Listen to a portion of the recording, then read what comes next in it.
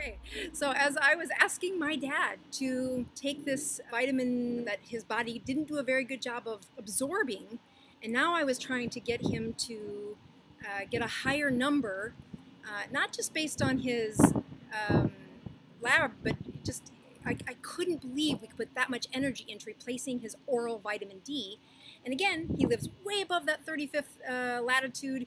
His nickname was always chicken legs because he had such white legs. I swear there was zero melanin in every single one of his cells. How could I do a better job of asking him to absorb the vitamin D? And here were some of the mistakes he was doing.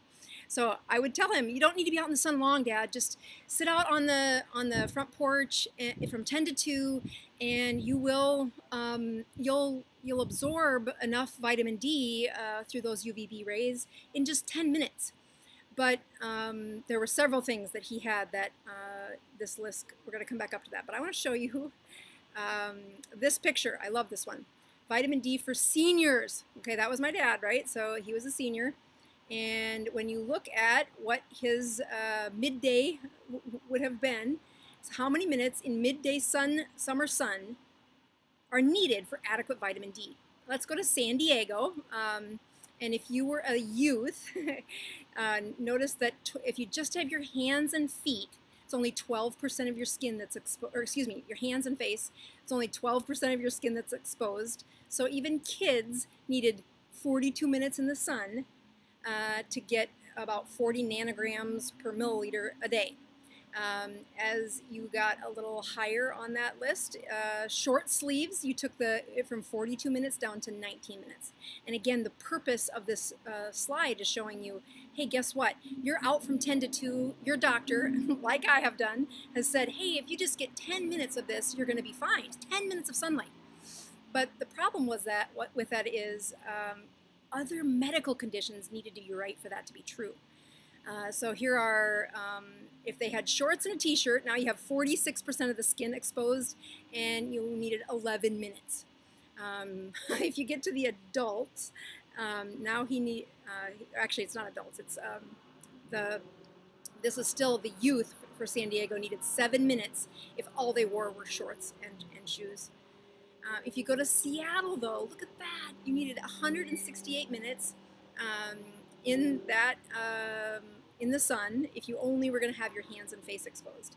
So people who say, I took my lunch hour outside, I'm getting my vitamin D, I need you to expose your skin. And of course, if you're a senior, the number of minutes it takes when you're in shorts is higher than the youth needed when they only had their face and hands exposed in San Diego. So you look at some of the other things that this excluded. This chart did not take into case, they use the word obese, but when you look at the studies they're really talking about insulin resistance. Anybody whose Dr. Boz ratio hangs out above 100 forever and ever, that process of absorbing vitamin D, much slower. Of course, dark skin, that melanin prevents that vitamin D2 to go to vitamin D3. And as, I mean, you look, it's almost twice as many minutes for the obese, twice as many minutes if they have black skin, or the darker the melanin, or excuse me, 5 times as many minutes if they have the darkest melanin. Early morning or late afternoon, twice as many minutes. And then season, if it's during the spring or fall and you're up in South Dakota, if you have an urban haze, that blocks it out too, and light clouds block it as well. So I like to go back to this and say, all right, so 5 to 10 minutes is only if you were near the equator and you were young and you were not obese and you had light skin and it's in the summer and it's in the middle of the day and you have lots of skin exposed to the sun and you're lying down and you're not wearing any sunscreen and you have a healthy liver. What they're really trying to talk about there is insulin resistance, but no clouds, no air pollution. You have a good response to sunshine, 4 times the variation of individuals. This chart also, and I will link this website down below. I just think it's a fun one for you to, it's called vitamindwiki.com, and I just think they've taken the data and put it pretty succinct. And looking at, you know, it's almost 3 hours in the sun if you're obese, elderly, or have dark skin.